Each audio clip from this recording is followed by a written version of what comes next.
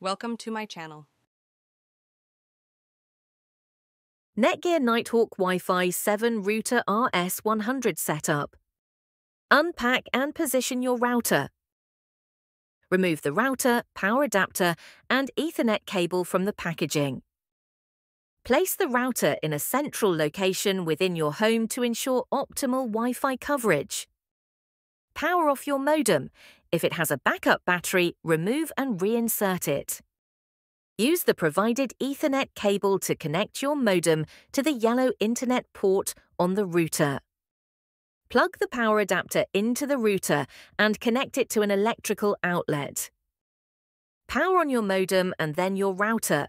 Wait for the router's power LED to light solid white, indicating it's ready. On your mobile device, download the Nighthawk app from the App Store or Google Play Store. Ensure your mobile device is connected to the router's default Wi-Fi network. The network name, SSID, and password are printed on the router label. Connect a computer or mobile device to the router's Wi-Fi network, or use an Ethernet cable for a wired connection. Open a web browser and enter http://www.routerlogin.net or http://192.168.1.1 in the address bar.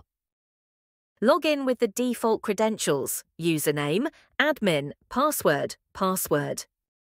After setup, it's important to update your router's firmware to ensure optimal performance and security. Thanks for watching.